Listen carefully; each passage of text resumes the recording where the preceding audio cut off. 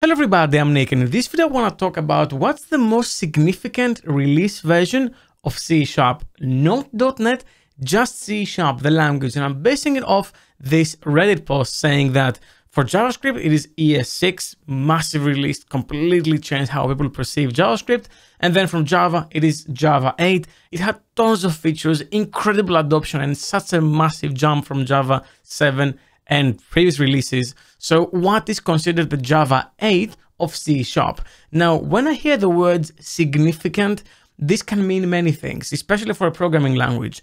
Is it about improvement on the language itself for existing developers, or is it the version that made it be adopted by more developers? Because for the JavaScript argument, the ES6 argument, well, ES6 in many ways legitimized JavaScript as an okay, decent programming language, while in Java, Java 8 just made life for existing Java developers way easier. So which one is it? I don't know. I'm going to try to pick a middle ground because I do have an opinion, but let's also see what other people have to say. And there is a history of C# page in the documentation, by the way, which includes all the features added from 1.0 all the way to version 12, which is the latest current one. So let's go straight into the first comment, which is C# 3. It introduced lambdas, expressions, and link. That's the first release where it came from just a Microsoft crappy, hastily built clone of Java to it's a pretty darn good language in its own right. It was also the start of a journey of C# embracing functional programming ideas.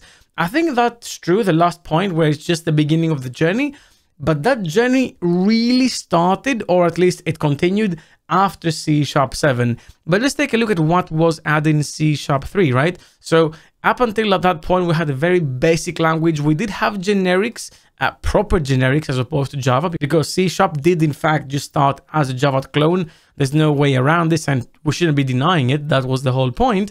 But auto-implemented properties, significantly simplifying the concept of properties, anonymous types, query expressions, which is basically link, lambda expressions, expression trees, extension methods, massive feature. Even now we're building on extension methods 10 versions later with C# 13 and extensions, everything. Then implicitly type, local types, partial methods, and object and collection, initializer, some more niche features, but that was all the way back in 2007. So I totally agree with this point. This is a massive release. It is not the biggest in my opinion, but the amount of features added back then that we still use every single day today just can't be denied. Link, expressions, lambdas, just to name a few, auto properties.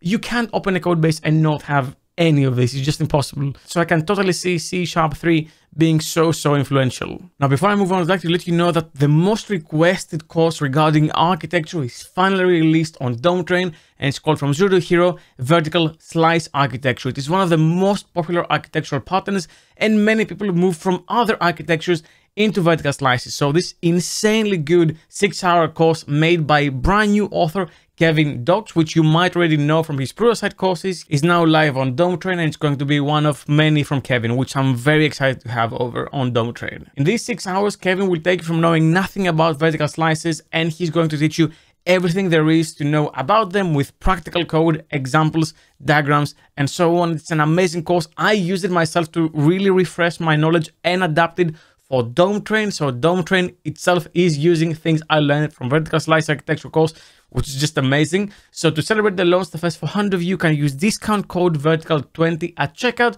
to get 20% off. It's an amazing opportunity to get started with the topic, mainly because there isn't that much professionally made training content around there. So link below. Now back to the video. But the next comment makes a very valid point, which is C# 5 brought async away to us. Definitely one of the most important or significant releases. And I have to agree with that. I actually made a short some time ago where I ranked every C# version, and you very quickly see that I really liked C# 3. It's the biggest piece of dog shit. I didn't really like C# 4. And I said that 5 was the greatest of all time. And I do stand by that. I think that the fact that C# 5 added away the async completely changed C# and the programming language ecosystem in general. You have to remember, the first language to ever add async await that way was C#. It wasn't the first to introduce the concept. That was F#. in 2007. And you can even go further back in Haskell, I think, where conceptually it sort of existed, but it was an F# feature that was adopted, and then with this very nice syntactic sugar of a way they sync, it really introduced asynchronous programming in C#, not parallel. And if you want to know more about this, there's this video from all the way back in 2012, I think, by Stephen Tobe. That is 12 years ago, and Stephen was still there being the GOAT on this topic, and I'll put a link in the description down below. Really worth a watch, because you can totally understand where Microsoft was coming from designing this feature, what it was introduced for, maybe some misconceptions, and also concern about the confusion that would come, because the ultimate downfall of this feature, if it can have a downfall, is that it is so smart, so advanced, so ahead of its time, that developers just couldn't wrap their head around it. And I couldn't either. The fact that you can write synchronous looking code that would be asynchronous was just out of this world for the time. Microsoft was totally ahead of the curve, and 12 years later you can see that not only C# has the features, but also Python, JavaScript, C++, C, Perl, Rust, Swift, and it goes on and on, TypeScript. So this feature not only changed C#, but I think changed programming language in general, and it's why I think it's my personal greatest of all time release of C#. C# would just not be the same, and programming for every developer out there wouldn't be the same without this feature. And then we have another breakdown of extremely significant versions. So C#1, okay, it was the creation of the language. I don't think the V1 of any language is ever the most significant one or the most important one, because, okay, it was the one that made it exist, but nothing at release is amazing. The addition of generics in C#2 was a massive upgrade, but again, not too important. Then Link completely changed the game in C#3. They even skipped C#4 because it is a bad release. I guess after C#3 they had to take a break. Also, I'm pretty sure that C#4 added, where is it? Dynamic. Oh, that feature would just haunt me to this day, the dynamic keyword. Maybe a video on that if you want at some point. Leave a comment down below and ask for it if you want. Then in C#8, which I think was a very, very big release as well, nullable reference types was a very important feature, which I think people did not embrace enough. And I do feel the same about default interface methods. This is another Java feature that Microsoft brought in C#. I think the nullable reference types should have been adopted more. I do see them quite a bit, but not as much as I would want to.